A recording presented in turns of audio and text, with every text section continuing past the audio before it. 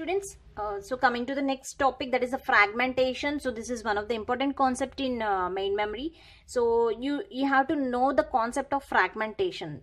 So how the data is storing in main memory, how the data is removed from the main memory and swapping to the secondary memory, again it coming back. Whenever it is coming back, is there is a space in main memory or not? So that everything will be depends upon the fragmentation. So first let me explain what is a fragmentation. It is a process,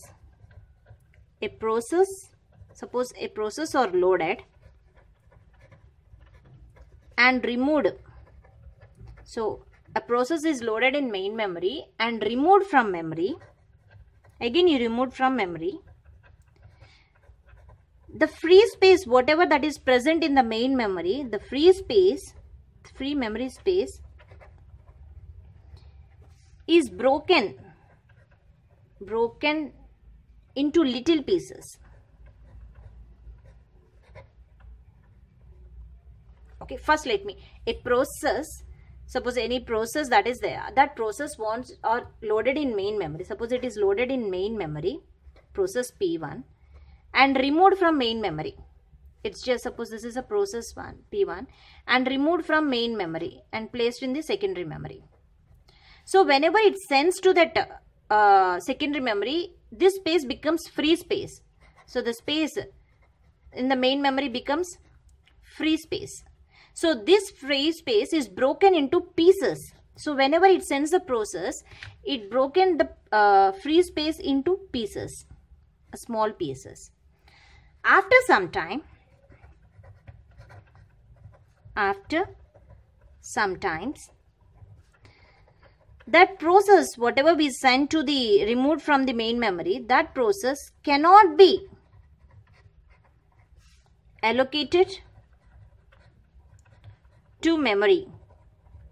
It cannot be allocated to memory because of small size. Because of small size. So and also it and memory block remains unused. And here, and the memory block, whatever it is present, remains unused. This problem is called fragmentation. This problem is called fragmentation. So let me explain clearly with a simple example I'll take. Suppose this is a main memory. A main memory is holding the process P1. Okay, so a process are loaded in main memory and removed from main memory and stored into secondary memory. So after storing in the secondary memory, this is stage 1. So next, this is a main memory and this is a secondary memory. So here the process P1 is stored and whatever the process that is removed from main memory is becomes free space. This is a free space because I moved the process P1 to secondary memory. So this becomes the free space. So this free space will be broken down into small pieces. Whenever the data is moved to the another, so this free space becomes broken into smaller pieces. Suppose this is 4 MB. Okay, this 4 will be divided into 2 and 2 like this.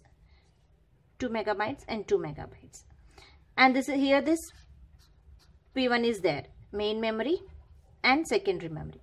Suppose after some time this process wants to again come back to main memory. This is swapping technique. So the P1 again wants to come back to main memory. But here already the memory that is there previous, that will be divided into smaller pieces. So it cannot be allocated to memory because of small size. And memory block remains unused. So because this is 4M, this 4M process cannot be moved to this, cannot store in this 2M and 2M. Because this is partitioned. So this process cannot come back to main memory and this memory remains unused. Memory remains unused because we are not storing anything here. because this is 2M and 2M. So this process cannot come back to main memory because it is already divided into smaller pieces. So it cannot fit in this memory block. So this memory blocks remains unused. This problem you call it as a fragmentation. The process that cannot fit into that memory block, that problem you call it as a fragmentation. First, it sends a process to swap it to the secondary memory and makes the memory free. So whenever the memory is free here, it divided into small pieces, little pieces. So again the process wants to come back to main memory. We want to swap into main memory, but the memory block is already, it is small in size. So the memory block remains unused. This problem you call it as fragmentation. So this fragmentation is divided into two. One is external fragmentation.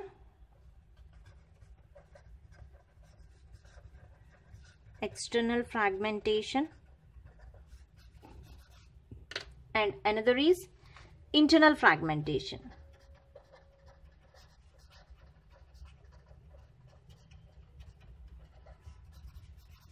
So what is an external fragmentation? External fragmentation means the total memory, whatever it is present in main memory, the total memory space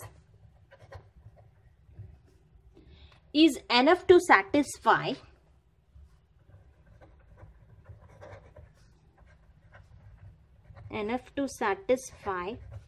a request or recite a process. First let me write, recite a process in it,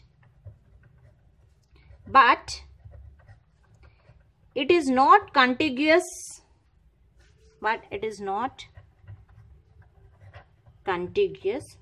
so it cannot be used. What it means? So the external fragmentation here is saying the total memory space is enough to satisfy a request or recites a process in it, but it is not contiguous. So here it is a memory is there.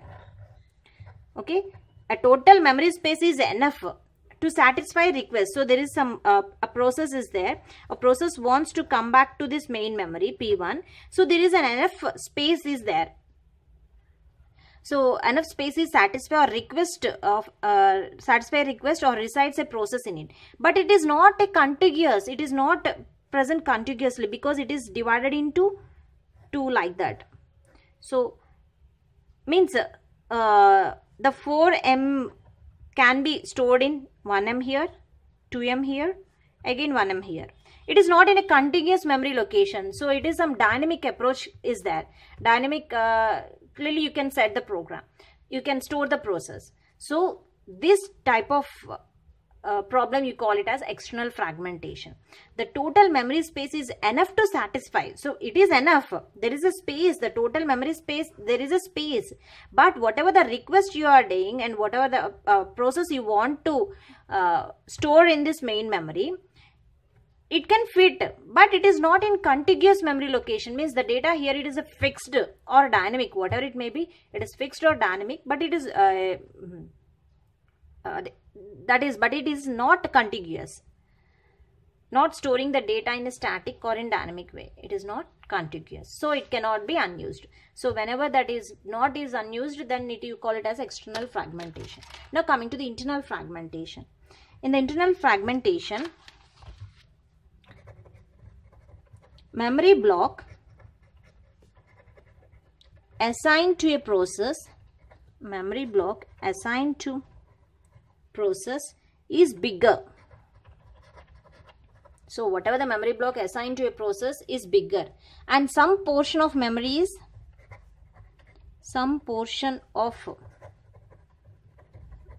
is left unused, as it cannot be used by another process. So a fragmentation can cause waste of memory, and compaction technique can be used to create more free space out of fragmented memory. So what they are saying that internal memory means here a memory block assigned to a process. So this is a memory block. So here suppose the process P1 is 4 MB, 4M, and process P2 is 2M, like that. So a memory block assigned to a process, let's take this is 6M, 4M, 6M. A memory block assigned to a process is bigger.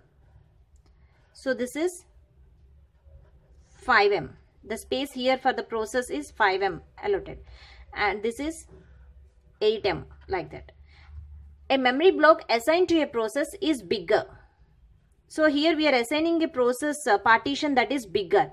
Some portion of memory is left unused as it cannot be used by another process. What it means? So here they are saying I can store here 4M, but 1M is becoming waste. So this 1M I cannot use for the next process because next process is 6M. The 6M cannot fit into this 1M. So I have to use another partition, and again here 2M is wasted. So this wastage internal in the internal memory, main memory, the wastage of space you call it as internal fragmentation. A memory block assigned to a process is bigger, but some portion, so already whatever the assigned block is bigger than the process whatever we are sending.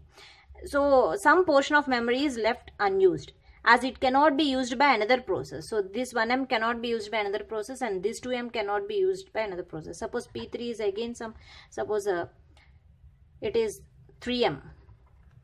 3M means it has somewhat it's stored in here, like that. Okay, suppose this is also 4M, it can here 3M is stored, and suppose this is a 4M, again 1M will be wasted. So this is about the internal fragmentation. So to overcome this fragmentation, the fragmentation memory can be compact, means you can shuffle fragmented memory. Before compaction it look like this. Let me write that. So this is the fragmentation memory. Fragmented memory before compaction. Compaction means shuffle. So what we are doing, so this is suppose a memory, the block, this completely is a memory.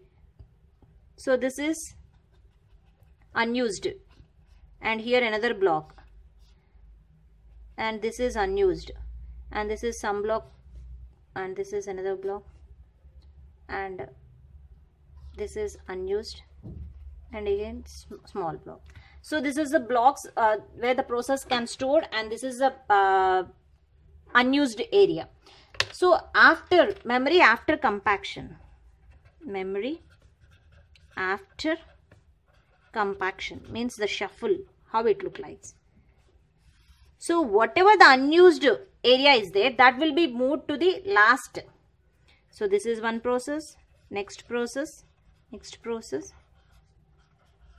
and this is completely unused. Means we are just combining, we are shuffling all the unused partitions to make it as a one big partition. So that suppose this is 1M and 2M and 2M. So total 5M is there, 5M space.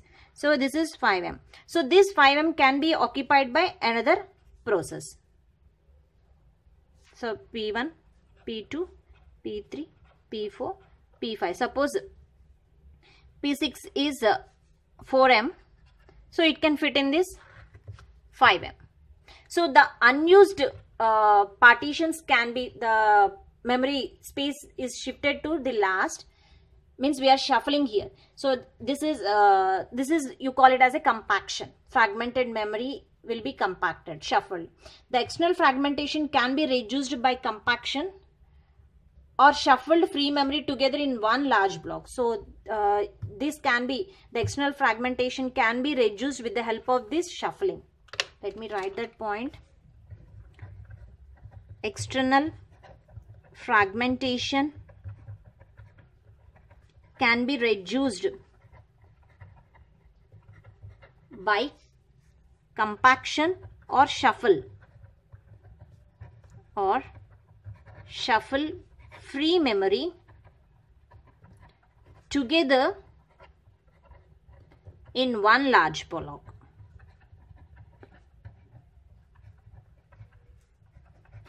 So this is one of the technique to make the external fragmentation reduced.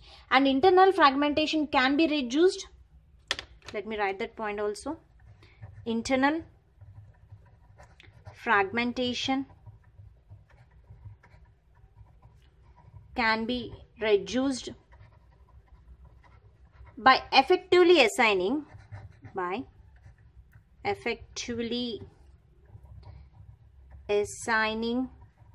the smallest partition. So whatever the smallest partitions is there, assigning the smallest partitions but large enough for the process,